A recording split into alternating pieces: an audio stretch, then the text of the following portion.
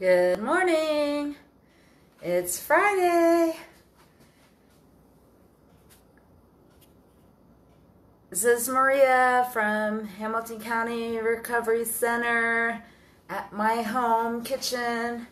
So welcome everyone. We are going to do fish today with several accompaniments. So hi, how you doing, Linda? Whoever's here, just give me a shout out, say hello so I know you're here. And I hope you're having a nice sunny day. I see that it's a pretty good temperature today, and we've had pretty good weather this week. So hopefully you want to get some brain food in this weekend. If you go shopping or anytime this week, you get some fish. I purchased some cod a while back. It was in my freezer and I thawed it out. Hi David, nice to see you. So I actually did a little test run, so I have it all made up and ready to go. And I think I see Nancy as well, so good morning to you. And it smells good in this kitchen today, so I'll be running through the fish preparation. And you can do it however you want, but we're just going to do it a little crispy today on the skillet, a little pan searing. So I wave to you. I got my little gloves on, or glove, so we can do a crispy version on the skillet. I did want to do, I could start out on the skillet and end up in the oven, but I just got my hand healed after about a month, so I don't feel like taking a chance on that one. Not that I would do it again, but anyhow, that's what I'm going to do. Is we're going to make some wild-caught cod and do a little breading with a little whole wheat flour as opposed to the white, so we get some fiber. So I keep that in the freezer because I don't use a lot of flour, but I put it, double bag it and keep it in the freezer. And then I have some of the Italian seasoning breadcrumbs, so we have that. And then I have the cage-free eggs to dip it in. And so I have my whole setup here. I'll show you. I guess if I can get this to manipulate this down here. So I'll show you in a minute here, but so I have the three setup where it's hard for me to see what you can see, but anyhow, I'm going to move that away for a second. So you can see I've got the breadcrumbs where I actually put a little bit of ground cayenne, because I like it, cayenne red pepper. I like it a little spicy. I didn't add a lot. A little ground pepper, a little salt, not much, because actually, believe it or not, the cod had some sodium in it. So you got to watch it with that, unless you go ahead and buy fresh fish. I did not in this case. So, and then of course I whisked up my eggs. I just had 2 eggs in there, and then I have the breadcrumbs, which are the Italian seasoning type. So, and you can use your own if you want to crunch up your whole wheat bread or whatever bread you prefer to use, if you need a gluten-free or whatever. Okay. The one thing, just as a little reminder, and this was on Dr. Oz this week. So, anyhow, I just want to remind y'all not to keep your PAM spray or any kind of propellant spray near your stove, or when you spray your pan, spray it in a cold pan and then turn your heat off. So I've got my pan cooling down here, and I'll actually sort of spray it away from the heat and then turn the heat on after I do my dip into each pan and then put it in the hot skillet. But you don't want to spray it, because there's been a lot of incidents of the propellant, if you do have the spray as opposed to just putting the oil in, because it can come back at you and burn your face or your arms or hands. I think, David, you were in the class when I mentioned that, I'm pretty certain, in weight management this week, because we did that in person this week. So anyhow, I'll go ahead and do that, get that cooking, and then I'll just tell you about the sort of sides I put together in advance. It wasn't anything real fancy, but I tried to use what I had and sort of like spruce it up a little bit, okay? So let me see, I put some pictures on in advance. So my fish was frozen, and you always want to put it in really cold water. I had it overnight in the refrigerator, actually, so you never want to thaw it just sitting out. And I had it in the refrigerator. It was still a little frozen, so I just put it under cold running water till it thawed out. Didn't take long. Otherwise, you want to put it in any kind of, protein, meats or fish. You want to put it in ice cold water and let it thaw, or under running cold water, or in the fridge until it thaws, okay? And then, of course, you want to use it right away. You never want to refreeze any kind of meat or fish, unless, of course, you've cooked it. So you all probably know that, okay? So anyhow, I'm going to go ahead and I'll just put this down. And you can cook it just like this if you want, but if you just want that sort of sense of fried feeling, then we're going to go ahead and do that. So I'm just going to get some of this, instead of white flour, we're going to use wheat. You won't be able to tell the difference. It's just going to give you more fiber and B vitamins, okay? So it's nice to have that on hand. If you want to do it half white and half wheat, you can do that.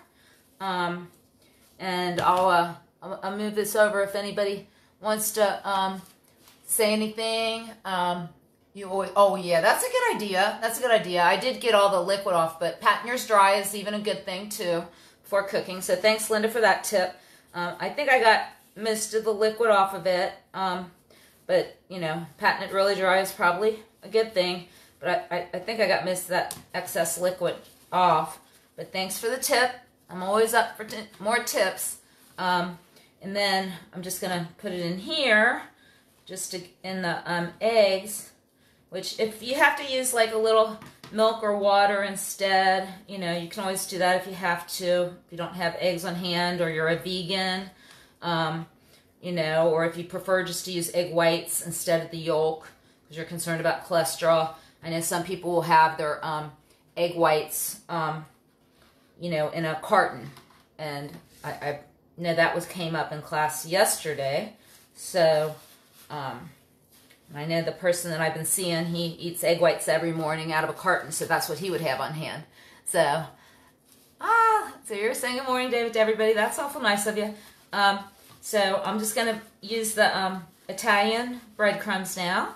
And actually, you know what? Let me get my pan hot, so we'll turn it away. And seems like we get a lot more of the views after the fact, which is fine, but I'm glad you guys are watching live. I feel like there's probably somebody else here.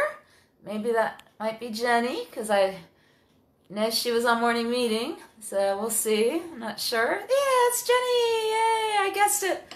Okay, so got my special people here. Let's see. Let me try to turn this a little bit. We'll get it on the pan, and then I'm going to just take this off for a sec, and we can use the tongs. And I think I will go with the spray. And like I said, I'm going to take it away from the heat, and then we'll turn it on. We don't want to have any burns, that's for sure. Okay? So we'll wait till that gets a little hot, and then we'll put our fish on there. Like I said, I already cooked some fish, and what I did, now I'm totally drawing a blank. So I don't have a prize, but if you know the answer, you get the prize. Because what are the apples? It's not Gala, but what are the apples that are really, really good that aren't Gala? I'm drawing a blank. That's what I put in my fruit cocktail to spruce it up. Okay? I chopped up some apples.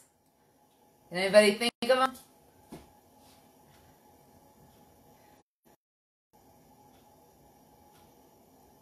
Nobody's talking. Thank you. I knew you'd get it, Linda. I knew it. Honeycrisp. So I chopped up some Honeycrisp, nice and small, about the size of the fruit cocktail, and put some Honeycrisp in there. So what I did today, aside from doing the fish, is I spruced up some things that I had to make them a little healthier. So I put Honeycrisp apples in my fruit cocktail. Okay? So thank you so much, Linda. You win the prize. There's no prize. Maybe the prize is I'll come visit you on your deck. How about that? Okay. Hi, Chris. Anyhow, so I'm going to put the fish in, and that's what I did with the fruit cocktail. So I'll just tell you what I did with each thing to make it a little healthier, okay?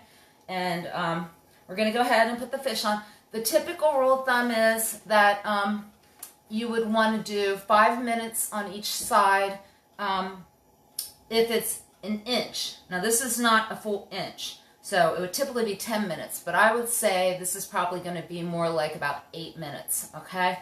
So I'll just actually put my timer on, okay? I got a little timer, but I use my stove a lot. So, hi, Mom. Nancy Neiman. Hope everybody's doing well. I know it's been some crazy times. Hi, Ryan. Nice to have you. So we're just going to do an easy pan fry, pan sear, whatever you want to call it. You can see it's not drenched in a lot of fat or oil or anything. I just use Pam. It's canola oil. A lot of times I use olive oil, but this worked just fine when I made it. So I'm just going to actually turn the heat down a little bit. I'm going to do sort of a slower cook so it goes all the way through, cooks it through. And then I'll go ahead and show you what I did to my 2 other things while that's cooking, okay? So you probably saw the pictures. I do a little silly tease, if you will. And let's see. Well, okay. So I already plated everything up, so I'll just show you here. I just took green beans and I added omega-3 walnuts. I don't know if you can see that. So I added walnuts so that you got the crunch. You can add almonds like green bean almondine, but I did the walnuts instead. So you can see you got crunch and you got omega-3s. So I did that just to spruce up the green beans. And then what I did, instead of white rice, I did brown rice. And I added Kalamata olives, which I love. You can do any olives you want, just so that way you have the whole grains of the brown rice, but then you have the flavor of olives, which I prefer Kalamata. You can do black or green or whatever, and that's going to add a lot of monounsaturated fat, okay? So it's not like real greasy or fatty. Okay, that's a good idea, Linda. Well, let's see here.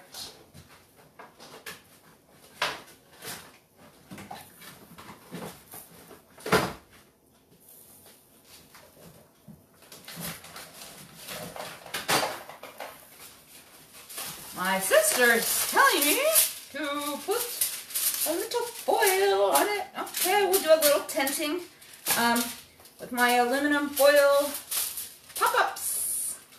Okay, thanks, Linda. So we'll get that going a little better. Anyway, this was, I'm detracting from it, but this was the wild caught Pacific cod, boneless, skinless, medium texture, mild flavor, so it's not real strong if you don't like a strong fish. So that's what I got. Actually, it's 120 calories per serving, 2 servings. I end up coming up with 3 servings actually. So anyhow, it will feed 2 or 3 people essentially, depending on what you like. But it does come up to 240 calories total for all 3 pieces, just so you know.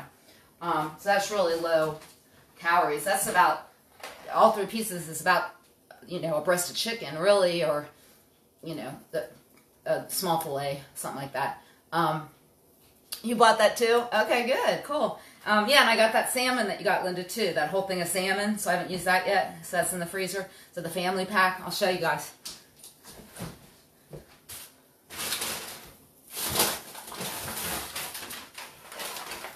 So this is the salmon. I know you got this, Linda. I think we got a really good deal on it. And this is the wild caught pink salmon, boneless, skinless, firm texture. And you can grill, bake, broil, whatever, pan sear, whatever. And I forget what we paid. I want to say it was under $10, that's for sure. Maybe you remember, Linda, if that was $7.99, $8.99, something like that. But this is a whole family size, so, and they're individually vacuum sealed, resealable, packed, whatever. So you can be single or family, whatever. And this is awesome. So $10.99. Okay, so I was wrong. Under $11, but still, really good deal. So there's a lot of pieces in here. Let's see. I half to one fillet is 4 ounces, and there's 8 servings, 140 calories each. So that's really a good deal. Let me see how this is going. Uh-oh, I'm going to burn it. That's not good. I can smell something. Oh, gee. Ah, that was almost a burn. See, that's why I probably don't put the foil on it, but that's all right. That's all right. We're good. We're still good. Turn the heat down. Okay. I'll just give it a little sear taste. I'm the one who's got to eat it, so you got to really pay attention. That's why I never leave the kitchen. Never leave the kitchen. Because something's going to smoke or burn or something's going to happen. So, thanks, Linda, for the update. But basically, it's going to end up being a protein. You're going to have your green beans, folic acid, your walnuts, your omega-3s. Just going to really keep an eye on this. And then you've got the whole wheat flour, so you got a little bit of B vitamins there and fiber there. We've got the apple, which gives you that oxygenation, the fiber, the other fruits that are in there, which isn't a ton of fiber, but at least you get some variety of fruits. If you have some canned fruit, you can always spruce it up by adding whatever fresh fruit you have, whether it's bananas or apples or oranges or whatever. And then, let's see, what else? Oh, the brown rice, like I said, as opposed to a white rice. You know, or if you like jasmine or any other type of rice. And then you can add your walnuts or almonds or pecans, and that really makes it a lot healthier, okay? So I tried to get every food group in there today that I had on hand, and since I've been dealing with a little sick pup who's just, you know, he's not doing all that great. So I'm trying to sort of get by with what I have. Let's see how it's doing. I'm thinking it's, yeah, it's definitely brown on both sides. Okay, so I am going to turn this really low, and this is going to be a real short video. Let's see. You want your fish sort of flaky, and it looks like it is. So it only has 2 minutes left on the clock. So I'm going to say, since the heat was a little high and it seems to be pretty flaky, I'm going to take this off the heat, and really, this one was pretty small. I'm going to go ahead and just show you the presentation of what I put together. And it's really to give you an idea on how you can put together a meal pretty quick with whatever you have in the cabinet. Because that's really what I've been doing lately. I go to the store, I buy stuff. You know, this week I was using stuff actually that the Recovery Center gave me, believe it or not, before the pandemic, aside from the fish. Of course, I bought that. But they had given me some fruit cocktail and some green beans and stuff, and some rice. And I was like, well, I need to use it. And they had given me some spaghetti and sauce, and so I made that the other night. And it was just pandemic food they gave me. So I was like, well, you know, gotta use this stuff. So anyhow, I just put this together so you can see. And it's not, you know, the fanciest in the world, but I actually just put the 2 pieces of fish. It was really 1 piece, and it sort of fell apart, so I ended up breading them. And I just drizzled a little hot sauce on it, because even though it had a little cayenne pepper, I like hot sauce. It raises your endorphins. So I did that, and then I have the Kalamata olives with the brown rice, and I have plenty more, so I'm going to get several meals out of this.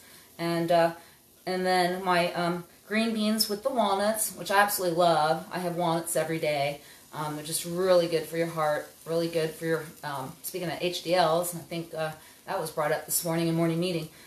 So I like walnuts in just about everything. My yogurt, my oatmeal, my Cheerios, my Special K, you know, in this case the green beans, just because I didn't have almonds on hand. I just have a little bit of white cheddar there, just to mix in with whatever. And there's just a little bit of decoration. So that's my plate for today. And then of course, I didn't put my fruit in a separate dish, but you know, just to even out the so-called American Dietetic Association, or Academy actually, fruit, then you know, we got the whole deal. My dessert is always yogurt. I have the Chobani light or low sugar version, strawberry yogurt. So this will be pretty much my meal for the day. And then I have leftover spaghetti if I want something later today. So that is the deal. And hopefully it just gave you a few little tips and ideas on what you can do with whatever you have in the in your counter, or refrigerator or freezer or whatever, and just sort of think outside the box, you know, because sometimes we just don't know what we want, or we don't know what we can make with what we have, and we don't feel like going to the grocery store right away. So see what you have. Just look around, and maybe you can just, because I never even really put olives in my rice before, but I love olives and I like brown rice, and I put them together. So really, just really think what you can do, and mix and match stuff, and I think you'll be surprised in how creative you can be. And I probably don't need to tell you guys anything, but I really enjoy the fact that you're willing to come and listen to me. So anyhow, I hope you have a wonderful weekend. Enjoy the day. Get some steps in. I know I probably didn't get enough in yet today. I guess I'm coming up on 4,000, but still, it's early in the day. I need to walk little Jack. So you don't have to remind me, Jenny. I'm going to do that. He's really of attention right now. But anyhow, once again, I'm really looking forward to cooking with Linda. We get a ton more views when she's with me. That's for sure. She's definitely the serious cook in the kitchen. But I try my best. And thanks for listening. Thanks for tuning in. And if anybody else has any questions or thoughts, aw, you're sweet. Thanks. Okay, so David likes fish. Linda's saying nice. And Jenny looks good. Thank you. Okay. And hopefully we got you on the fish train for a little bit. Twice a week. Good for your brain. Good for your heart. So see what you can do to fit it in. Okay? And have a wonderful, wonderful Saturday and Sunday. And don't watch too much news. Watch something funny, okay? That'll probably be best for everybody's brain. Fish and something funny. All right, thanks. Have a great day. Bye.